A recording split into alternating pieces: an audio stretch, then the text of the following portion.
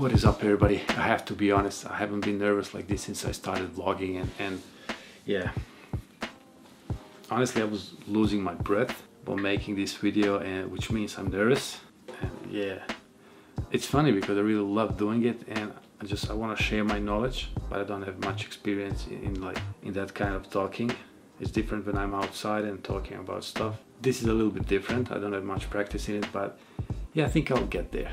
Anyway, I tried to explain how I edited this photo that I posted a couple of weeks ago because many people liked it and asked me how I created that effect, and it's pretty simple. And I don't want to be like, you know, a smartass and not share it with you guys so you can do something on your own. If you like, you can use this hashtag and you can share it with me, and I want to see how it looks like, what you came up with. And I really hope this tutorial helps. I mean, that'll be really my wish if I can achieve it. If not, please tell me where I made my mistakes. I don't mind.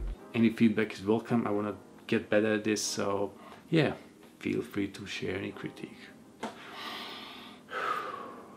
Let's go. So the photo is prepared in Photoshop.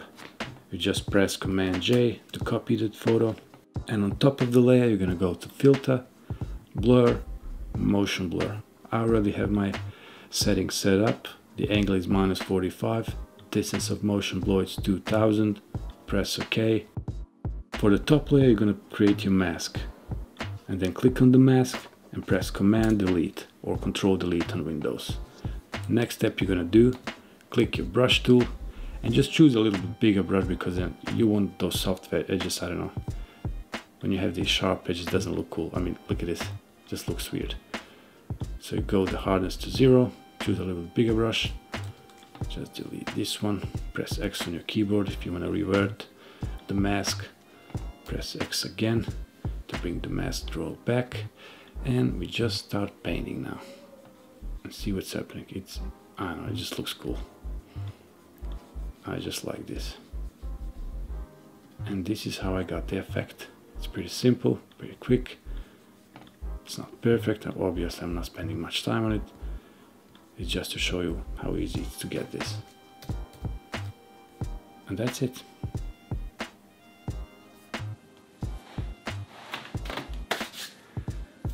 So, that'll be it. I really hope I got the message out there, because I know you probably got it, you understand it, you're probably gonna make amazing results. It's just me, I really want to share my knowledge and yeah, to inspire you to do more, to create more, play with Photoshop, with Lightroom, edit your photos, just have fun with it. Ooh, it's just weird. I can feel I need practice with this. This has been, I think, my second tutorial that I tried to explain how I edit my photos or whatever. Whew. Maybe I'm just a little bit tired. No excuses. I'm gonna make another video soon. I'm gonna explain how I edited the photo, how I colored it, how I used Lightroom and Photoshop together, and yeah, it's gonna be fun. It's incredible how nervous I am. Really, you can hear it in my voice. I don't think this is my actual voice. I don't speak like this. It just sounds really tense. All right, see you in the next one. Bye.